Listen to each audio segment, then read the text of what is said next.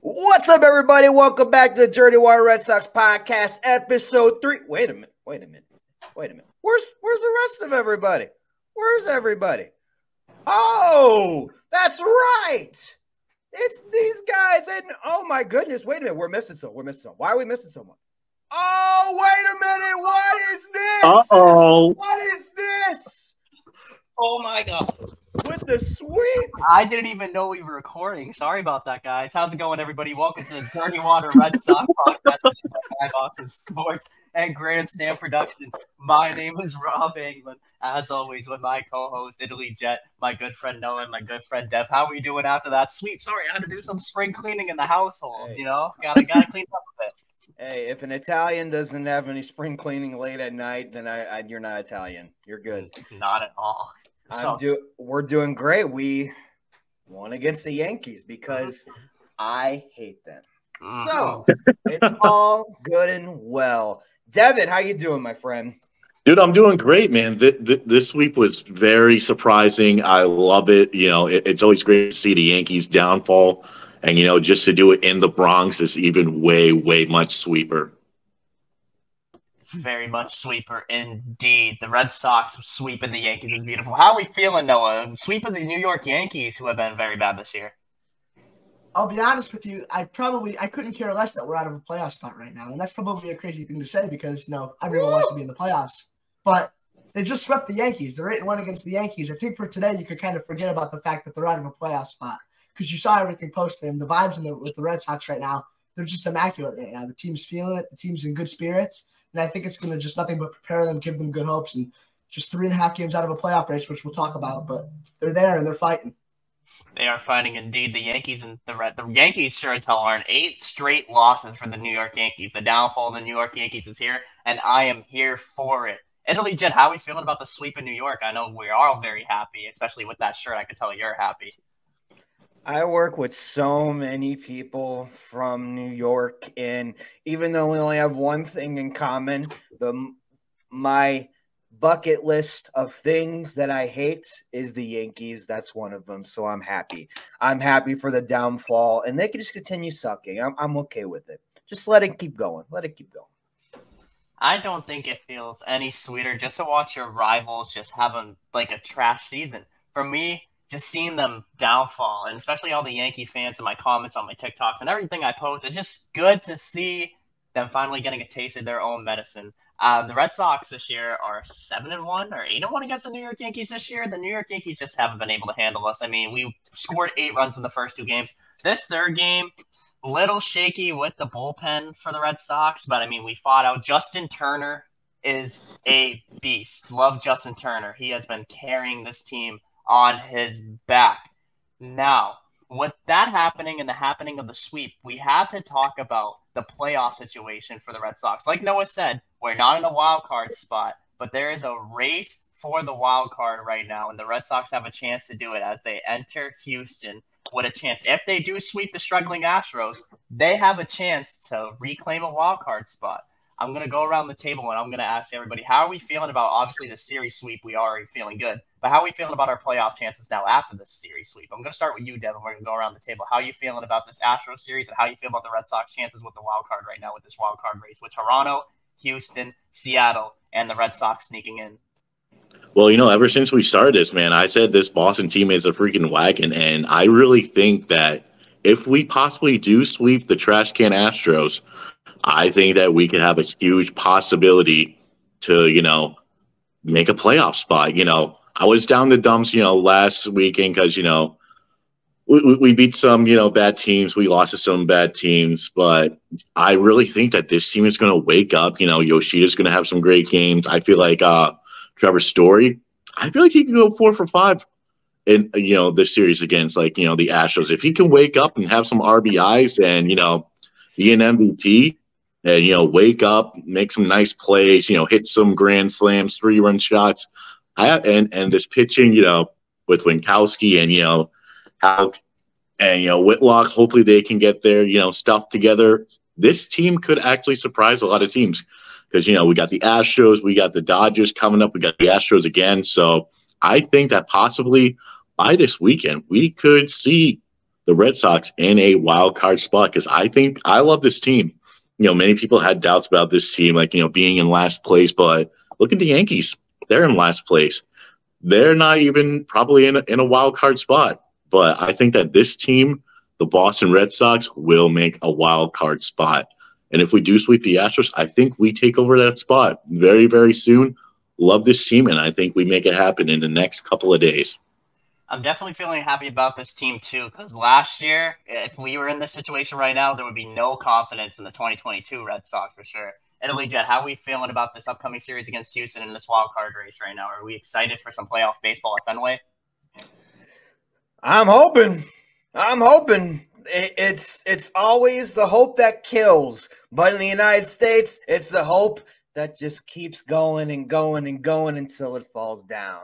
But this time, I really have this feeling in my gut. It's not acid reflux. I have this feeling in my gut that this is going to be a good week for us. Just like Noah said last week, right? We always struggle against bad teams like the Nationals. We play against teams that matter and that are good. I think this is our chance to. You got the Astros coming up. You got the Dodgers coming up. We always play against good teams really well. And I think this is the week to make a difference and to make a stance on your division, to even bring a message in there. Yes, I do have faith. You got to believe in Boston, as they always say. I'm going to share my thoughts in a second, but no, let's hear your thoughts on this series coming up against Houston. How are you feeling about this wild card situation right now? It's hard for the vibes not to be great right now, right? They just swept the Yankees. They just buried the Yankees. They basically just unofficially ended the Yankee season. So I think that means I deserve to steal a quote from their manager, Aaron Boone. The Red Sox playoff hopes are right in front of them. It's right in front of us. They're 3.5 games behind the Houston Astros with a 4-game set coming up. So as Rob said, I believe it was, if Boston sweep Houston in this upcoming series, they're in a playoff spot.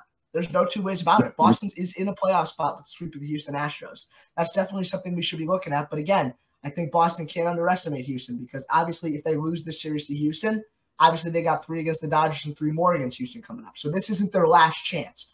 But personally, I think they need to play like it is their last chance.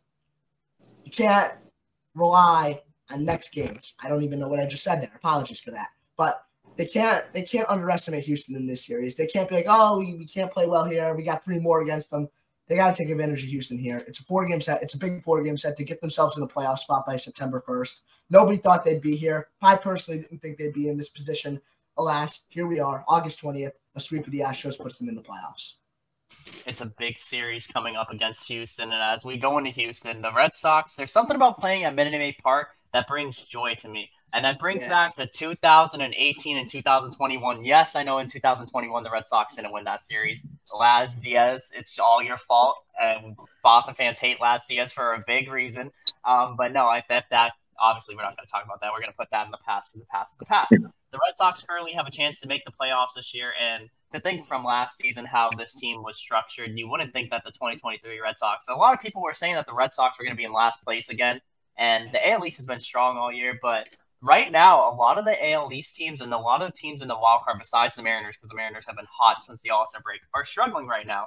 Houston's hasn't been the hottest. They've been inconsistent. The Blue Jays have been inconsistent as well, losing a lot of games. But, against Cincinnati, that sucked that the Reds couldn't win that game yesterday because that would have helped the Red Sox chances gain at least a game. But now entering Houston, a sweep would get us in a wild card spot. And I feel like going down south, going to Houston, the ball's going to fly a little bit more, especially with it being the Texas weather. And I think the Red Sox bats are going to wake up. And if they woke up in New York, I think they're going to wake up in Houston too. I'm just praying to God we don't see Justin Verlander this series because that's the last thing we want to see right now. Oh, boy, we're in for a treat. I know we got Chris Sale coming up. Tanner Houck's going to make his season debut, I believe, tomorrow, so that should be good. Or not season debut, sorry, his return from the injured list, I should say. My bad. He's coming back from the injured list tomorrow, so it'll be fun to see Tanner Houck and get Chris Sale in that games too. And I think it's just hard. It's going to be a hard push for the Red Sox to make the playoffs, but if there's any team that can do it, it's the comeback kids in the Boston Red Sox. So I feel like there's hope, and especially coming down the line in a little bit, we're going to play the Astros again at home. So there's chance if we win this series or sweep the series against Houston, have a good series against LA at home, there's a fair chance when they come to us, we have a chance of taking an advantage in the wild card. So that's where I'm going to lean into our next segment here.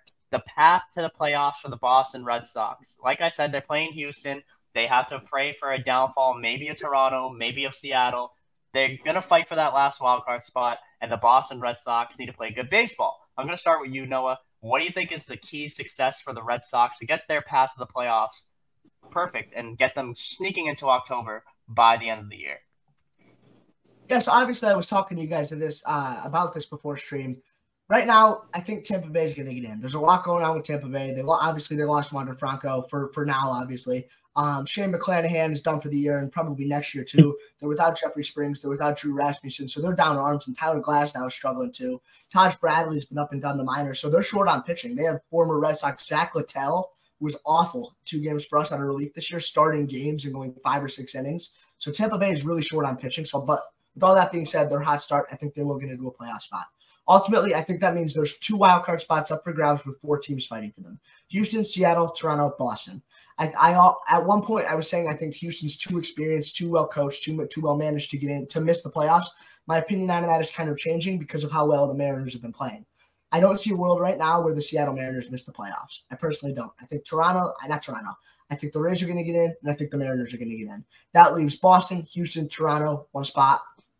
And again, it all comes down to the series right here. 4 games against Houston, 3.5 out. If Boston want this spot, they got to make a statement this week. I'm not saying there's maybe not a chance they could catch the Rays or maybe not a chance they could even catch Seattle. But personally, I think their best and most realistic path to the playoffs is beating up on Houston in these 7 games that they have against them. Especially beating up on Houston, a team that you need to beat up on, especially when you're chasing that last wildcard spot. You need to play good baseball down the stretch. August is the most important stretch of baseball. August and September, the biggest and most important games you need to play down the stretch during the season. Italy Jet, how are we feeling? Do you think the Red Sox sneak into the playoffs? And if they do, what do you think their biggest path and what they need to do to get into this playoff spot? If we don't play well against the Astros this week, I am not all hope is gone for me. I think if we play well against the Dodgers and then play against the Astros after that and then continuing with the Royals, then I think we still have a chance if people can still lose. If they could continue to lose in our division and even out of the division. For me, I agree with Noah. I think the Astros, it's inevitable. I think the Astros in Seattle are going to be there. I don't know about the Blue Jays. Blue Jays always, when it comes to August and September, they are known for crashing and burning. That's just what they're known for. Yeah. And now with the Rays, it's kind of the same thing. They get in, but they don't come. But when they go to that first series, they always get eliminated. Boston is actually known for getting further, like Houston and like the Yankees used to be, but now I'm not even worried about that. I am mostly worried about the Astros and Mariners because I think we're hot right now. We're getting everybody back. Story, Houck, Sale, everybody's come back. We got young guys coming off the bench. You got Turner playing first base. Turner has been saving us. And if he can continue to save us, everyone can just go up to his level, then I think we're going to be just fine. Not hope is lost after this week, but it's the following week that I am worried about. Oh, indeed. This week, I think if you're playing a hot hand right now and the Red Sox are scoring runs, that's the one thing you got to do is you just got to ride the hot hand. Dev, how are we feeling about this playoff push right now? What do you think is this thing that the Red Sox need to do in order to get into the playoffs? And who do you feel is the key player that needs to click in order for this team to turn things around and sneak into that wild card spot? I think this Red Sox team is very, surprising. And I think we need to just sprinkle that magic, pixie dust on some players that need to, do a lot better, like Pablo Reyes. I think Rafael Devers could be the key player that, boosts, everyone up in there. Tristan Casas for sure. I feel like, our Lord and Savior, JT, Justin Turner, he's going to turn things around and definitely, hit some home runs, hit some key shots for, the Red Sox in order to make a playoff push. I feel like, hopefully our starting pitcher with Bayo, Sale, Paxton could wake us up a little bit more this series because we have, them going this week. So I feel like that if, Devers and Turner can just, boost up everyone's mentality a little bit and have that, David Ortiz game 3 yelling at everyone in the dugout and be like, We need to wake up. We need to score runs. We need to be the mentality that we were back in 04, 18, 14 and whatnot. We need to boost up that mentality. We need to learn to be that team, to be like, you know what? That it feels like just like the Angels in the outfield moment, or where the guy's like, you know what? We won a game. And if we win two, you know what that's called? A winning streak. So you know what? We need to have that same mentality, right? As, Cleveland Indians man in that movie said, we need to keep up this winning streak going. We need to keep that mentality same. We need to fight for our right for Boston to party right now. We need to live. We need to live strong. We need to do the best that we got and live every moment like this is game 163 and we are fighting for our lives right now. We need that same mentality. We need that same energy in the locker room for the Red Sox to be like, hey, we can actually do this. If we can sweep the Astros, man, just like we've all been saying, we can be right there. We're very close. I think the team can do it. Key players that can do it, definitely Devers, Casas, and definitely Justin Turner. I'm very excited to see what this team can do in the next couple of weeks. Like you always say, Dev, this team is a wagon. And honestly, I feel like the Boston Red Sox have been playing a lot better baseball in August than they have in previous years. I had a note on my phone because me and my friend got in a civil debate. But in the last 5 years, the Boston Red Sox haven't played above 500 baseball in August. It's 2019. In 2019, they played exactly at 500, 15 and 15. 2020, due to the shortened season, 3 and 8. 11 and 15 in August of 21, and then in August of 22, 12 and 16. Right now, I don't know the current record in August, but I know that they're playing inconsistent baseball. Against the Washington Nationals, you had to win that series personally, but I mean, sweeping the Yankees makes everything okay, but we can't sweep that under the rug. Also, speaking about that new sweep, I keep saying sweep because, it's nice, but how about Luis Urias as well hitting 2 grand slams this week? I think there's some key players that need to be in this team for the Boston Red Sox, and one of them definitely Luis Urias has been a great acquisition. Definitely glad we didn't get Paul DeYoung because he's already DFA'd by the Blue Jays now that Obishet is back. So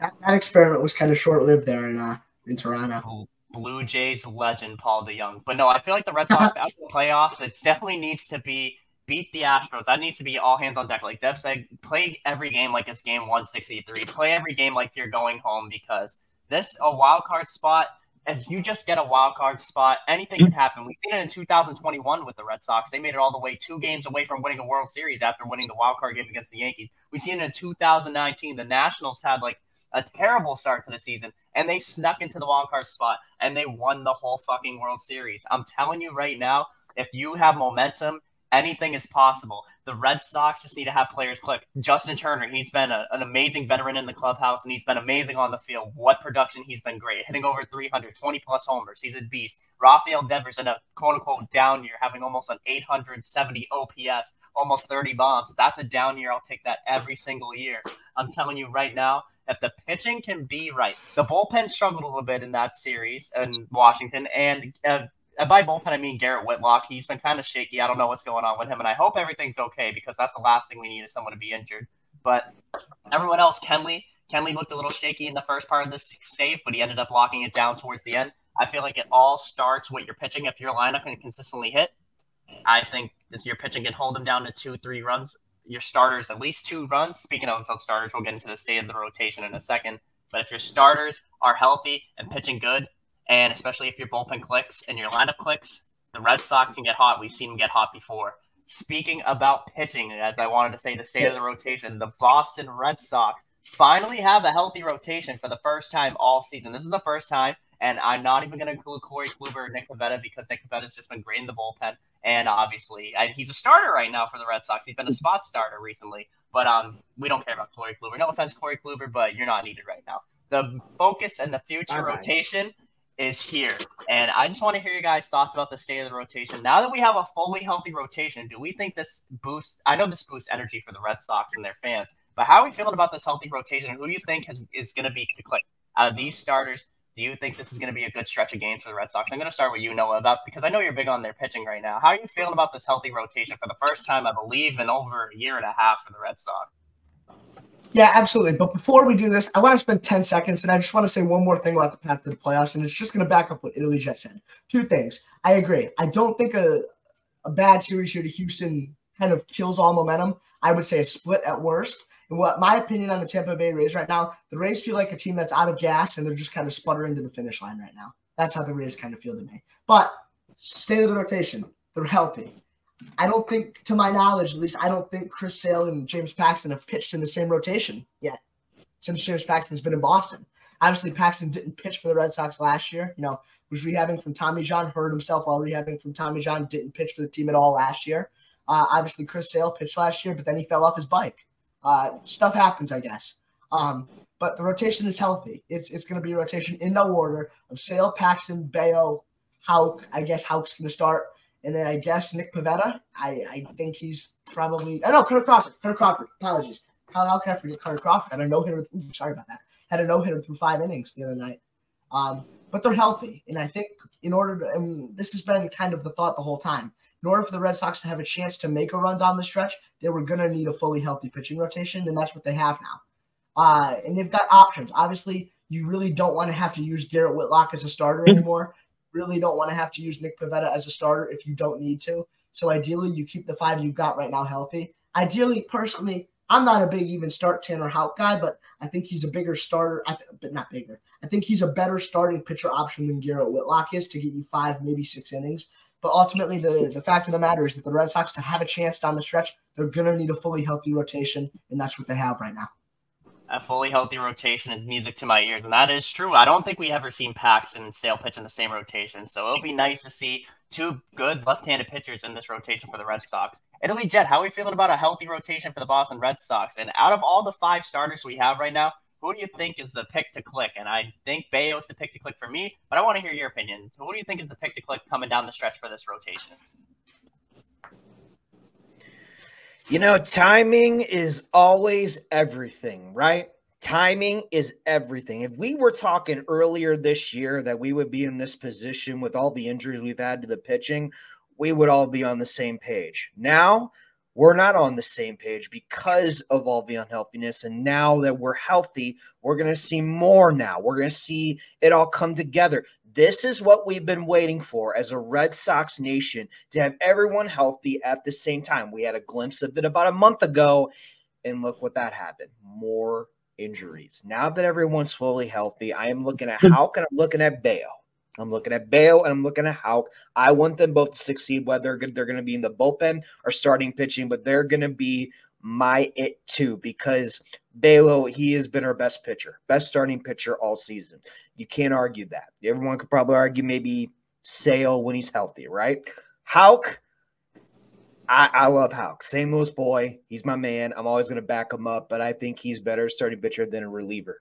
For me, his stuff, when he always in the first 2 innings, he's always in his head, right? But once he gets to that 3rd and 4th inning, he comes back and he's stronger every single time. I think if we can keep that a little bit going with him and put him in the right area in the right time, then I think we're going to be okay. But those are my 2 guys.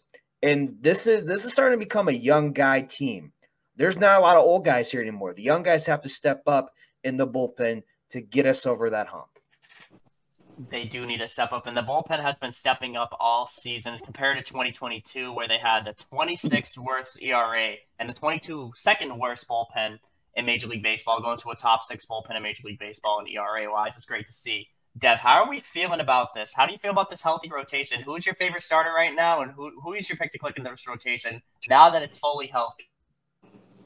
Well, I mean, you have to think about situations like this, and some of these pitchers are giving me some old Red Sox legend, vibes. Like, Chris Sale, he's kind of giving me a John Lester kind of, a vibe, being on the Red Sox for a long while, winning a couple World Series. Brian Bayo, he could be the next Pedro Martinez.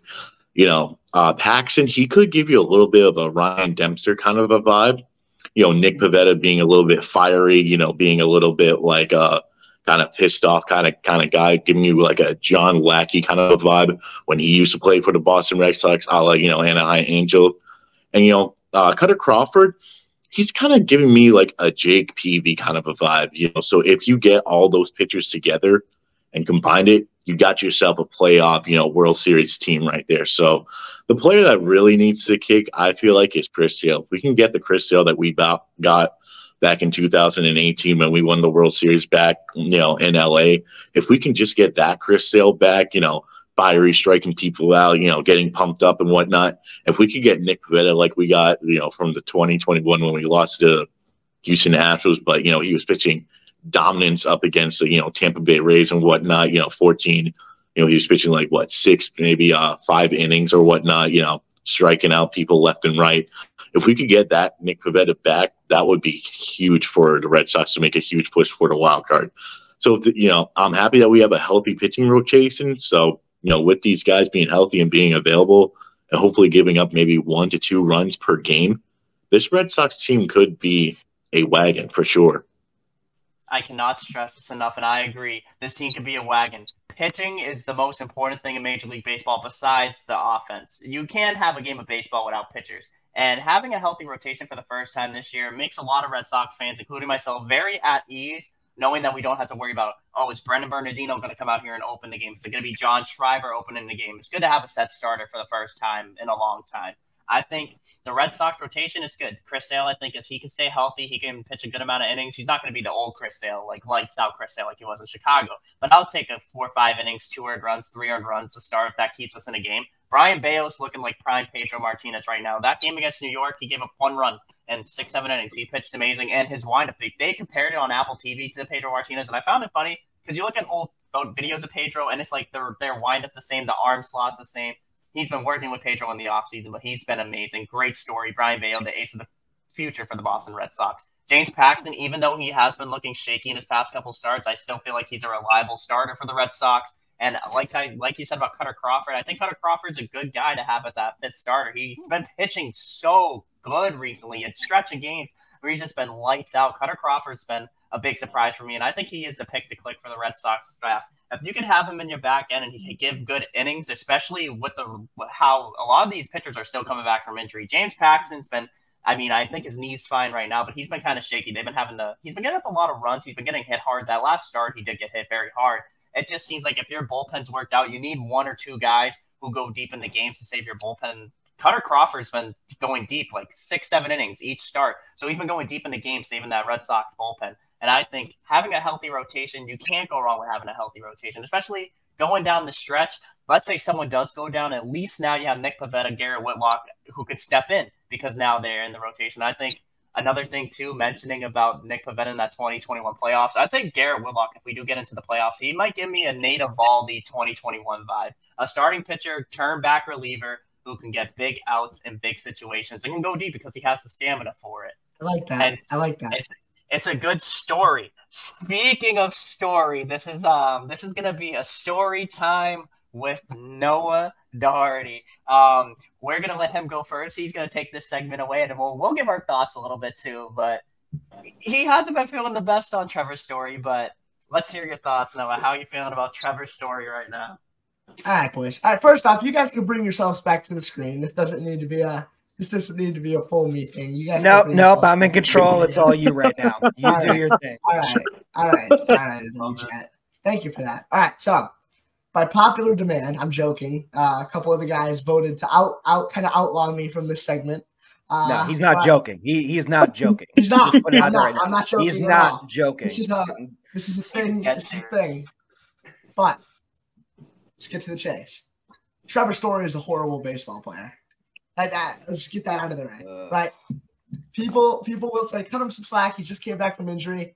First off, he was a putrid bat last year. He hit 238, 16 home runs, 66 RBIs. And if you see me looking somewhere else, I'm looking at Baseball Reference because only a sicko would know these numbers off the top of their head. But he was putrid last year. He was horrible last year. And some people will say, Italy Jet, apologies, but do I have permission to share my screen in a little bit to show one of the pitches that he swung at earlier? Do I have permission to do that? Yeah, I guess so. Thank you for that. This is great. I love this. I bet you do. It's like my own little podcast. This year, Noah's rant. He's played in 9 games. He's done nothing but suck. He's hit 200, 0 RBIs. He has 0 RBIs in 9 games played. He doesn't have an RBI. Some of the at-bats he's been putting up have been not even competitive whatsoever. He's hitting 200. He's not walking, and when he walks, they're on 4 pitches because it's some pitcher that really doesn't know who's at the plate, apparently, that he'll chase a pitch that hits the plate. Sorry. 3 stolen bases. He's playing elite defense. I'll give him that. Pablo Reyes has been a better base runner than him. What does Trevor Story do better than Pablo Reyes? I'm going to keep talking the way I pull up one of the pitches that he swung at from earlier. But what is there to like about this guy right now? People will like what they see in this guy, and he's being hyped up. Oh, Trevor Story, he's coming back. He'll surely save the Red Sox season. Meanwhile, I think he has worse plate discipline than Javier Baez. Damn. If Trevor Story sees this, Trevor Story, if you see this video, I challenge you over the next week, please put up a competitive at-bat. Have a competitive at-bat up there. Give me something up there. I still think you need to show the pitch that he swung at. Yeah, you need to do that. I'm pulling it up because I did it. Yeah, I'm pulling it up. Hold on, guys. Hold on. Hang with me. Hang with me, guys. Hang with me. He's been wanting to get this off his chest. Hopefully no technical difficulties here, but hopefully you all got to let me know almost immediately if you see this. Is this really happening right now? Okay, can you see this? All right, it's loading right now. Yeah, we can see it. Here we go. Okay, you can see zoom this. Zoom in. There you go. We'll zoom in all the way. There we go. Okay. Trevor Story got rung up on pitch 6 here, which pitch 4, by the way, also horrible. Pitch 6, called strike. We're going to cover – don't look at pitch 5 yet. I'll get to that, right? Pitch 6, Trevor Story got rung up on strike 3. Alex Cora got thrown out because of it. I'm all for sticking up for your players. But when you look at pitch 5, Trevor Story swung at that pitch. That's ball 4. Not even – is that 10 feet off the plate maybe? It's not even close to the zone. It's a sweeper. It's at no point a strike at all to end up at that place. He swings at it. I understand that pitch 4 and pitch 6 are horrible, right? Don't defend him after swinging at pitch 5. You can't defend him. He had elbow surgery. He's not blind. He can see the baseball. That's the problem here. So I'll challenge Trevor Story over the next week. Adam Duvall is lucky because usually he's the one catching strays here. Usually it's Adam Duvall. Today it's Trevor Story. Trevor Story, I challenge you over the next week. Give me a competitive at-bat, and I promise you I'll have my own segment next week, 5 minutes apologizing to Trevor Story. I want to hear that. I'm not going to lie. Listen, I got a signed Story jersey if you want it. Geno sent it to me. If you want it, if it goes 5 I'm for good, 5, Rob. Thanks, I'll send it to you. Thanks, Rob. Okay, listen. I'm going to intervene here. And we're going to put this for me right here. Noah, what in the hell has every Major League Baseball player has swung at that 5th pitch? Everyone. It's not just Story. What are you doing? He's coming back from elbow surgery. He's going to take time, and he's one of our best players. He's not blind. You are blind. You are blind. That's what it is. He can see the baseball. He's not blind. He had elbow surgery. You're the only blind person. He might be blind. Oh, God. Anyways, I'm not gonna lie. That was some Javier. I'm not gonna lie. That probably is a pitch that only Javier Baez swings at. So I can kind of do that. Yeah, but everybody has. Everybody has done that at least once or twice, or maybe in their life. Come on. I say one thing about Trevor Story is he's good with the glove, but that bat needs to figure it out because I even said it before. He started the season 0 for 8 with 6 strikeouts. Like that's pretty bad. I know he's coming back. But I love Trevor Story. I want him to be okay.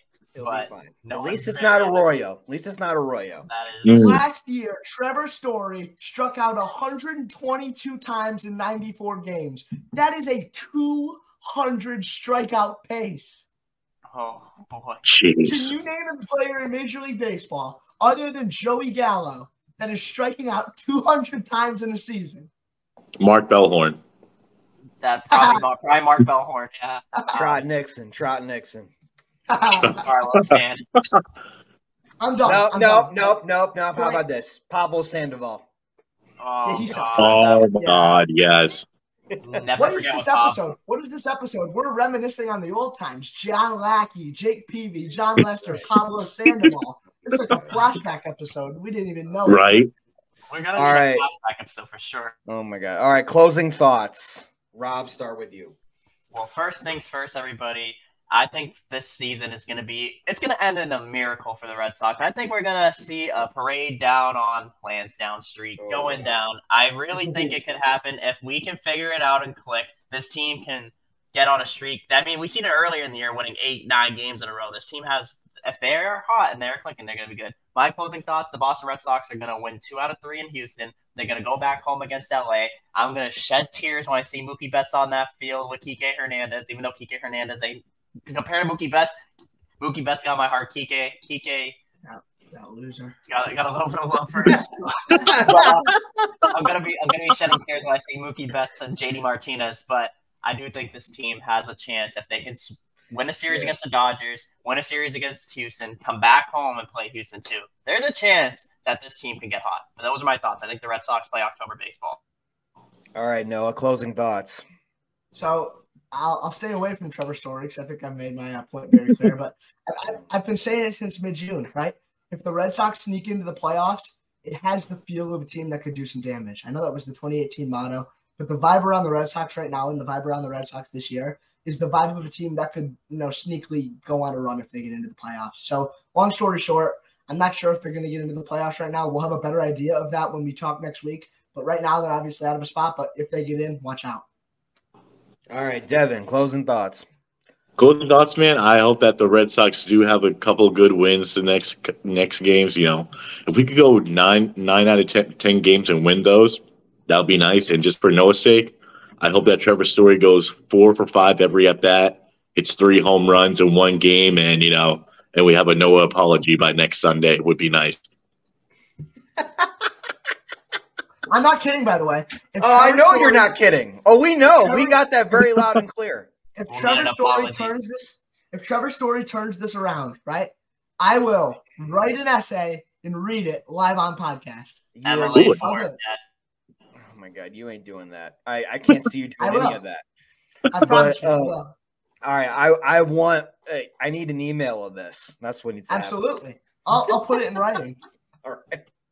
All right, my closing thoughts is this team feels like, and I'm dead serious, it feels like the old St. Louis Cardinals when they won the World Series. When people are hot at the right time, they could do a lot of big things, especially when they are a wild card team. All the Cardinals, when they won the World Series, they were 2 out of 3 of them were wild card teams. Just get hot at the right time, healthy at the right time. If they don't, then someone else steps up. This feels different. I like where we're going with this. I love the acquisitions. I love the people that we DFA'd to make this team better. They are rallying around Cora right now. They love Cora for some reason. And that's what you need. Coaching is important. Coaching is very important. And you know what? If this is the coach, hey, man, I'm all for it. Be thankful we didn't get a Cora segment because Noah probably would have went for 20 minutes. Oh, I know. My point on Cora is very clear, but my point on Cora has always been if the clubhouse loves him, I like him. I agree with that. But guys, that's my closing thoughts. This has been a great Dirty Water Red Sox podcast, episode 3. Please, if you don't mind, subscribe, like, and share, and comment to Grandstand Productions, the Dirty Water Red Sox podcast. We will be having another episode next week and Sunday, and then we're going to premiere it sometime during the following week. Guys, we love you, and I think we all know what to do next. We love that dirty water. Oh, that was epic fail. Peace. We'll be better next week.